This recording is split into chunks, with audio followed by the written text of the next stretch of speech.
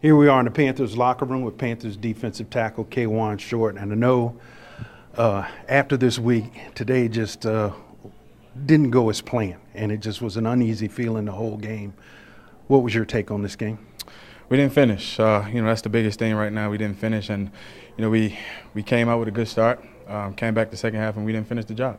One of the things I monitored during the game was field starts and field positions, and it seemed to almost flip-flop from the first half to the second half. It's a little bit different when the opposition has better field position and time of possession. Definitely. As a defense, you want to have that great field position to keep those guys backed up closer to our end zone and help our offensive out. And that's one thing that we didn't do correct. And again, we got to come back this week and be a lot better and do our job.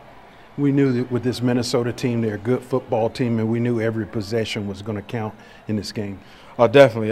We knew there was those teams that, wasn't going to back down and was ready to accept the challenge, and they did. And, they came out the second half, they was ready, they adjusted, and they got it done.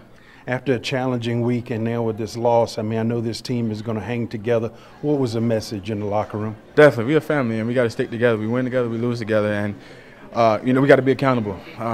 It's not on one person, it's not on two people. It's on the whole 56, 58-man roster, 54-man roster. We just got to go out there and, continue to do our job, man. And, everybody, stay disciplined and stay grounded, stay humble, and get this thing rolling. Well, I know you guys are going to pull together and come back strong next week. Definitely, and it has no choice.